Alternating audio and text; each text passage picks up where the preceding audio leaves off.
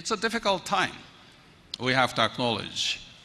And therefore, this subject of competing in this era of uncertainty requires strategists, corporate CEOs, those who plan and execute a special talent, special perspective. Today, particularly in the developed world, psychology of the people are more important than the macroeconomies. Over the last 100 years, politicians, bureaucrats believed in macroeconomics. So if the economy is not so good, you lower the interest rate, you supply money to the market to stimulate the economy. And if the economy is heated, then you would raise the interest, or else you pull the money back from the marketplace. This is called the macroeconomic policies. They have two levers to control the entire world economy, which is to fiddle with the interest rate and money supply. The latter is called supply side. The former is known particularly as Keynesian. Adam Smith one time said that the invisible hand of God will look after the economy. Today, I think it's the opposite. It's the invisible hand of the mass, that is you and many consumers, will control the economy. It's the psychology that will really determine the economic activities. Consumer durables in the developed world is penetrated into every household, and it's a problem because they have life and replacement cycle, and that is to buy a new one, trading in the old one, as you do with cars. Consumer psychology is so important in durables. And among these durables, I include houses, cars, refrigerators, televisions, etc., etc. If your psychology is good, feeling great, you buy a new one. And if your psychology is not motivated, you wait for another year or two. You see, that's why economy is so much dependent on mass psychology. Europe, for example, against the financial crisis, originated in the US, used the stimulation measures. Angela Merkel of Germany said, we're going to pay you 2,500 euros if you bring in a trade-in, even the junk, totally destroyed cars. We'll give you 2,500 euros. Boom. Automobile sales went up. It's the psychology. Because if you do it this year, you get the incentive. Next year, we're not so sure. You see, this is the first example of major scale mass psychology-based economic recovery, not the recovery based on interest rate and money supply. I call this the phenomenon of sea anemone.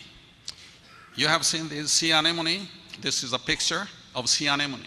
If you poke your finger on top of the anemone, it shrinks like this, and it never opens for hours on end. And this is like, Japanese people are like sea anemone. Our government said so many bad things, so push the finger on top of our old people, and therefore they have shrunk and closed. Otherwise, very wealthy purse, and therefore economy is bad. See, economy in developed country is based on psychology. Invisible hand of mass is everything. And that's because consumer durables are so sensitive to the replacement cycle. Let's assume the total volume, total population of cars is 100. And if you replace it in 10 years, each year there is 10 units of automobile sales. That's the demand every year. However, if they waited for 20 years to replace their cars, annual demand is 5. 5 times 20 is 100. 10 times 10 is 100. It's the same population. Everyone has a car. Nobody is suffering. Nobody is giving up anything. You're just prolonging by repair and maintenance. It's the same economy, but the demand is 1 to 2. Huge difference. And that's why you have to deal with the psychology to say, I have to buy a new car, I have to buy a new television, I have to buy a new refrigerator, I have to rebuild my house, etc. You see, that's why you as a strategist in a stagnant economy need to work with the psychology of your consumers. In what way can you persuade people to buy your products now, as opposed to wait for another 2 years? That's the essence of strategy. Collectively, as a nation, that's the essence of economic stimuli method, stimulation method. Okay. And the next question, of course, is why strategists must become catalysts for change. Well, the number one reason is most CEOs, who are presumably quite old, do not normally have a sense or feel for it. In Japan, most demands are created by people in their 20s and 30s. In the electricity, by young. And the CEO must have a first-hand feel for what these consumers want. But at age 50, 55, 60, sometimes in Japan, 70, they don't have a feel for it.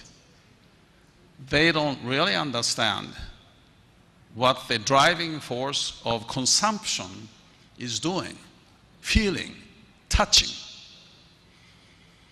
They also do not have the in-depth understanding of the critical technologies.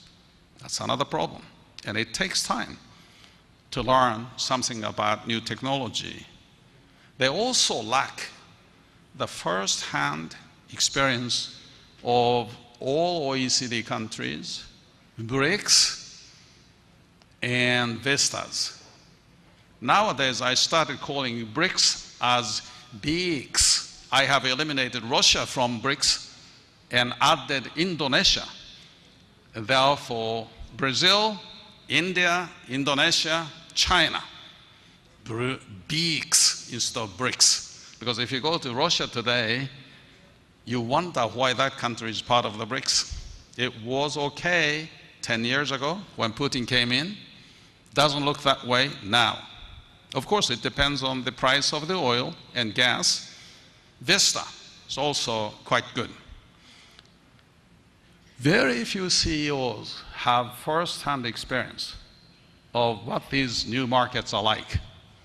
And therefore, it is the young strategic staff to help CEO and strategy developing functions to understand these three elements. I think we need to re-educate corporate staff. Most corporate staff maybe go to business school. Don't do that. In business school, professors teach frameworks. They have no idea. They haven't sold a pencil. They haven't sold a car. But they have studied the successful companies, 20, 30 of them, and now teach the youngsters this is the way to succeed. Well, that's a formula for 10, 20 years ago. What about now? I was teaching at Stanford Business School. Terrible, terrible, because kids raise their hand and says, Professor Ohmae, what's the framework you're talking about? I'm talking about strategy. They say, unless there is a framework, we can't explain this phenomenon. But you know, the problem is if I teach them the framework, they start thinking about their problem using that framework. At that moment, they are not looking at the customers, not looking at the technology.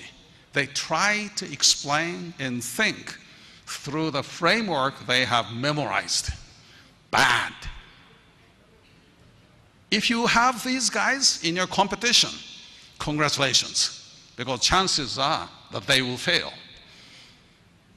You see, that's why there are business schools sharing how to think, how to look at the customers, how to come up with new ideas. No framework, but your mind can grasp the forces at work and come up with a new strategy, which I will talk about.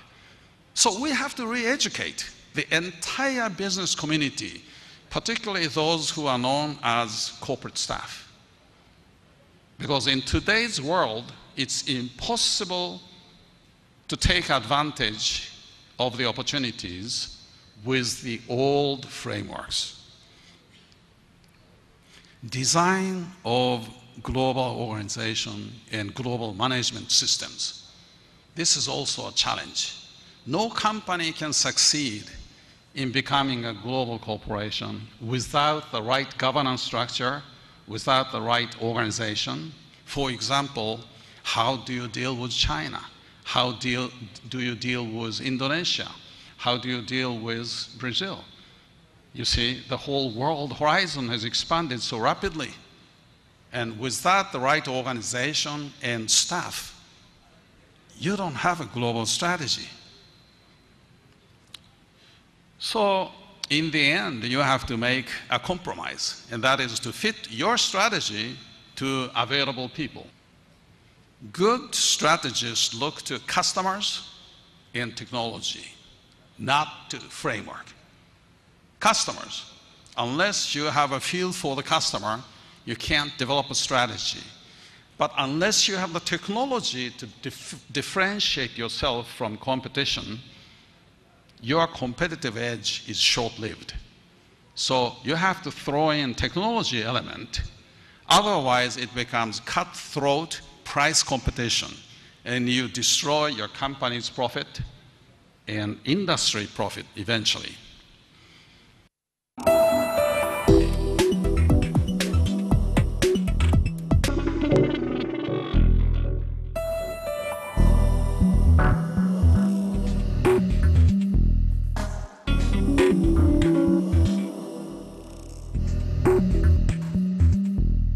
The number one factor that determines the success of countries is the presence of an educated workforce, a skilled workforce.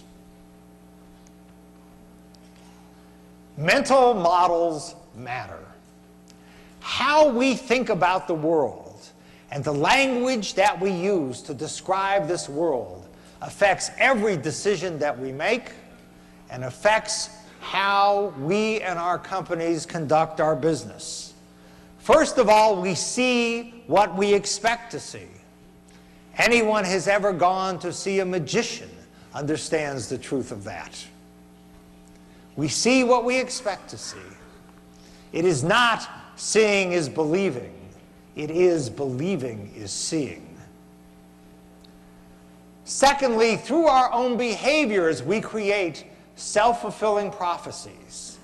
If I treat you as if you are an incompetent who cannot be trusted and manage you accordingly, over time you will in fact become an incompetent who cannot be trusted. We know this. If you go to Google or your favorite website and search for the phrase self-fulfilling prophecy, you will see the literally hundreds of studies in contexts ranging from schools to the Israeli army to companies where we see that how we think about things makes them come true because of our behavior. There are studies that began this by looking at how physical attractiveness affects personality. They would do a study.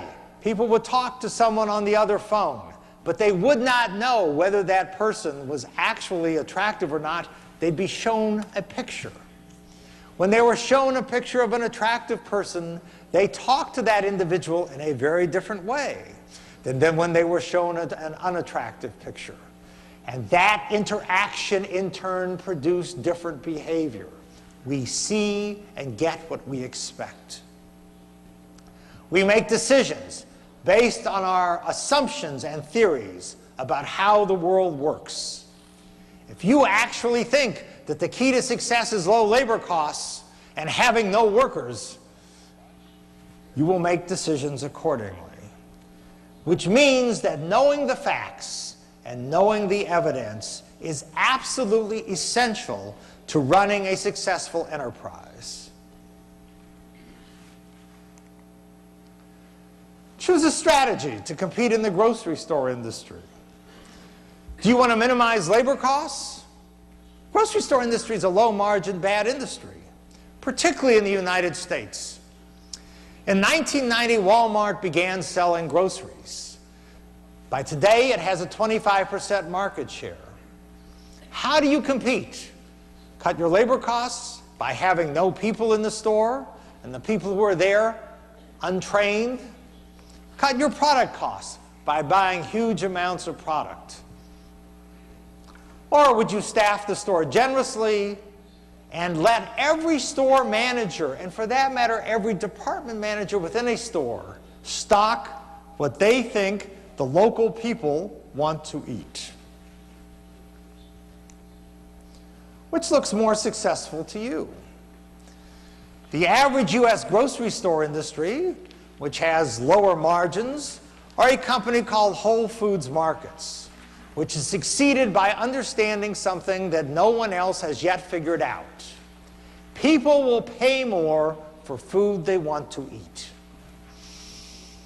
That may sound obvious to you, but if in fact people will pay more for food they want to eat, then you need to have stock assortments that reflect local tastes. The United States is kind of like Brazil, a big country, and regional tastes and food preferences vary. Walmart versus Costco. In 2004, the average Costco employee, which is a large warehouse seller of all kinds of merchandise, competing with Sam's Club, paid 39% more, gave a higher percentage of its employees more benefits. Therefore, its labor costs looked higher. Which store do you think was more profitable? How can you make money if your labor costs look higher? It turns out that it doesn't matter what I pay you. It matters what you can do. If I pay you nothing and you do less, my costs are high. Turnover in the first year is less than 1/3 as high as Costco as in Sam's Club. They generate higher sales per square foot from their more skilled and trained and, by the way, longer-term workers.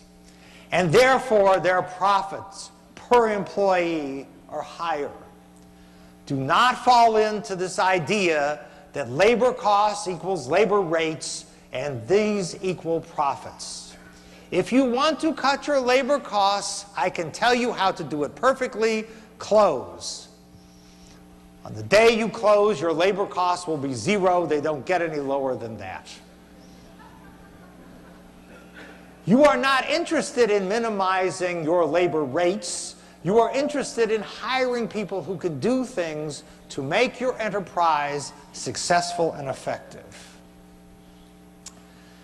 Why does Toyota outperform General Motors, Ford, and Chrysler?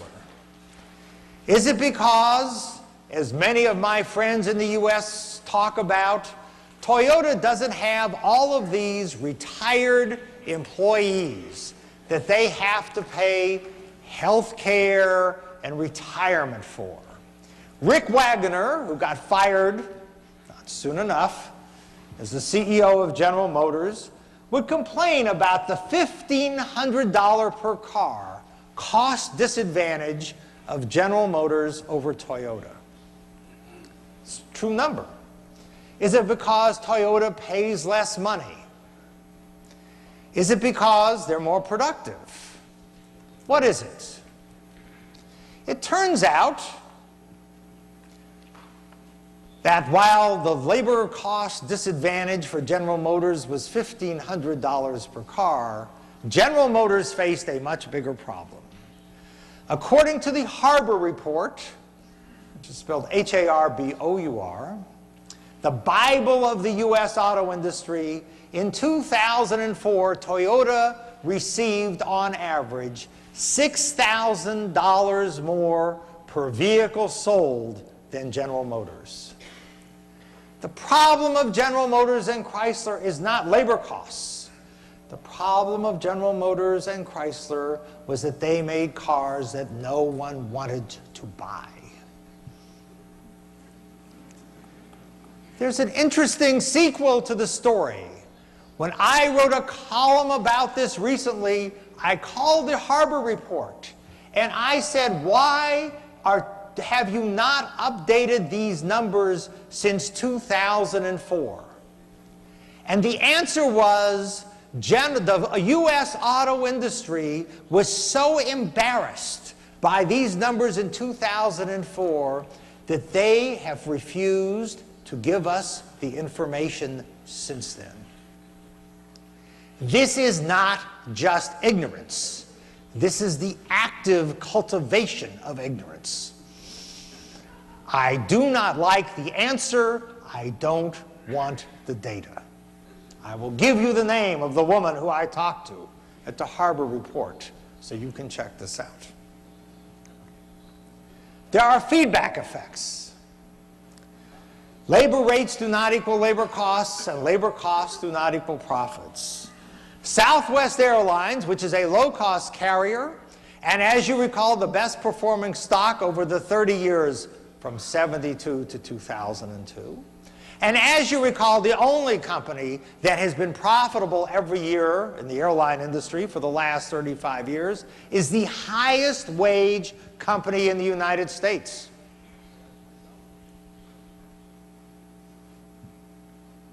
The question is not what you pay people. The question is what they do. If people are going to be around for a long time, selective recruitment for fit with the organization's culture. Do not select people for things they can learn in a minute. Select them for fundamental attributes that will never change. Invest in training and development. And then, once you select people who fit the culture and you've invested in them, let them make some decisions. Decentralize and delegate decision-making so that people can use their gifts and skills, and you can eliminate the layers of management whose only job is to watch other people do the work. Pay that is contingent on group and organizational, not just individual performance, so that the rewards are shared. Promotion from within, so that you actually not only hire people who know something about the company, but more than that, if I continually go outside to hire executive talent, what message have I sent to you? You're not good enough. Having told you you are not good enough, you will either leave the company or retire in place, which is something even worse. Share information. Open book management. Jack Stack wrote a book called The Great Game of Business. There's also a book called Open Book Management. If you want people to make good decisions, they have to know the data.